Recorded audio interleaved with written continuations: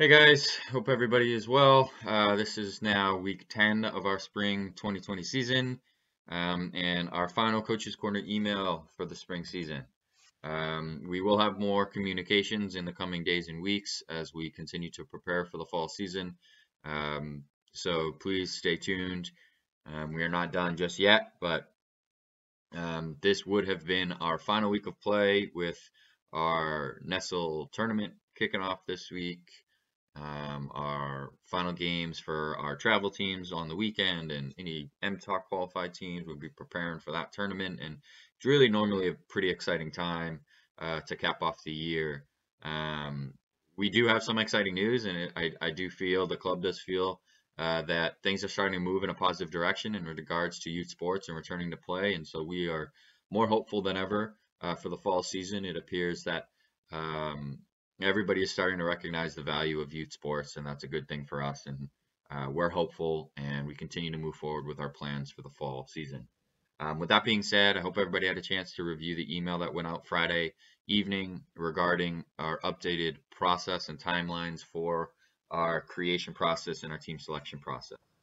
Um, Understanding the different nuances within each age group and within each program, there's no real one blanket statement that we can put out, but understanding first and foremost, our goal is to try to be fair to all of our players, try to be equitable to all of our players and the opportunities that we provide them. And when we look back on not just the missed spring season, but even the tough fall season with Triple E, feels like a lifetime ago now, but it's been a tough year for our players in regards to having opportunities to play, having opportunities to develop, having opportunities to be seen.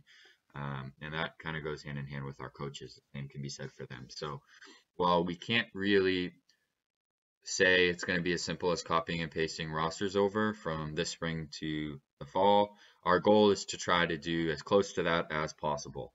The big statements are that there's not going to be a fourth grade B team for the fall or a sixth grade C team for the fall. Instead, we will hold tryouts for those teams in the fall for the spring season. Again, when we look at our players and how much they develop just within their own bodies and as people over 6 months, and then when you combine that with there's really been no play over the last 6-8 months,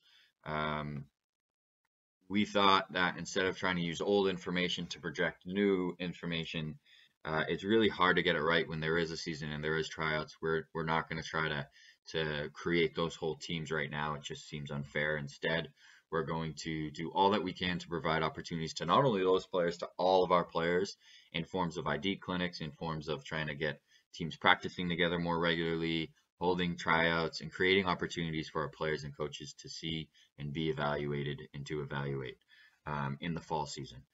So again, no real blanket statement, but our goal is to try to keep teams as close together as possible, understanding that some players may drop out because of what's going on with COVID and the uncomfortable nature of returning to sport. That might be a concern for some people. Again, things continue to trend in a very positive direction. So we're hopeful. We're continuing to plan and following all these guidelines for the fall season. So we don't anticipate too much of that, but we do expect there's going to be some concern and some late registrations and all of that.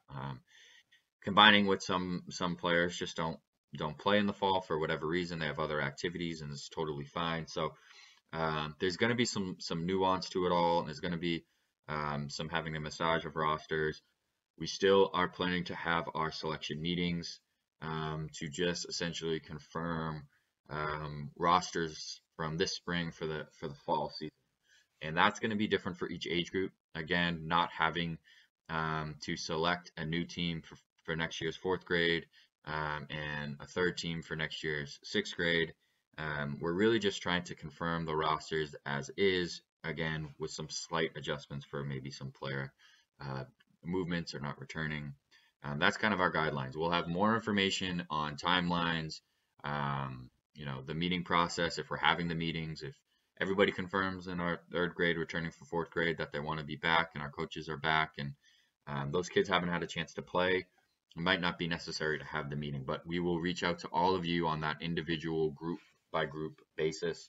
Third grade boys going into fourth grade will be separate information than fifth grade moving to sixth, for example. The big one is obviously our 7th and 8th graders. 8th graders are moving on to high school, and that's exciting for them. And our 6th graders are bumping up into 7th grade. So that's a big shift. We will have to do our due diligence to select and create these teams as best as possible.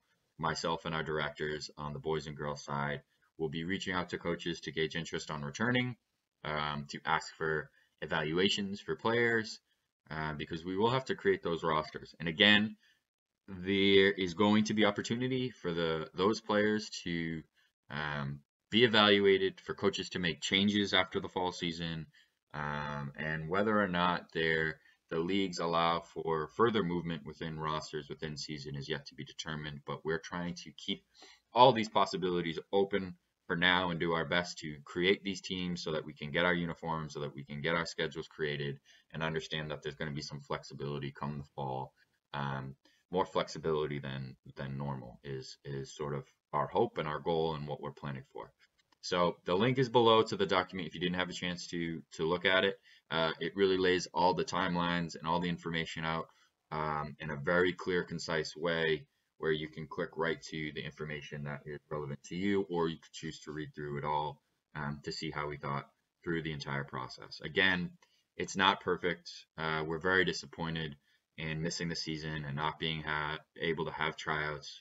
Our players, I know I have personally been sent lots of different videos and clips of kids playing the game in the backyard, and it's great to see them sort of getting back to their roots and taking the game back for themselves and just kicking the ball around. And it stinks that they won't have that opportunity that they've been working so hard for, but we're going to do everything we can to make up for that in the fall season.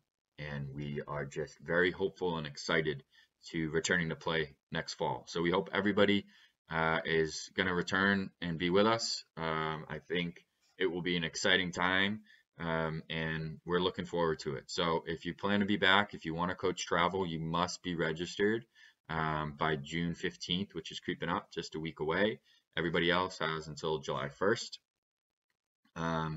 And we will be selecting coaches on the 16th, starting to create these teams immediately thereafter, with more information on selection meetings and processes for these teams going forward. So keep an eye out. More information will come. This is not going to be the last you hear of me. It will really be a process through the rest of June and into July, even as we finalize these teams, announce these teams, and set plans for the fall season. So we hope everybody is sticking with us, is going to be back for the fall, is excited about returning to play. We're very excited about it. So be well, keep an eye out on more information, and thank you for everything that you guys have done to keep your players moving forward, to stay connected with the club, to tune into all of our information and in different ways that we've tried to move ourselves forward. We think it has definitely been a learning process for all of us, and we believe it's only going to make us better next fall and going forward. So thanks again. More information is to come, so please stay tuned, and we hope everybody stays well.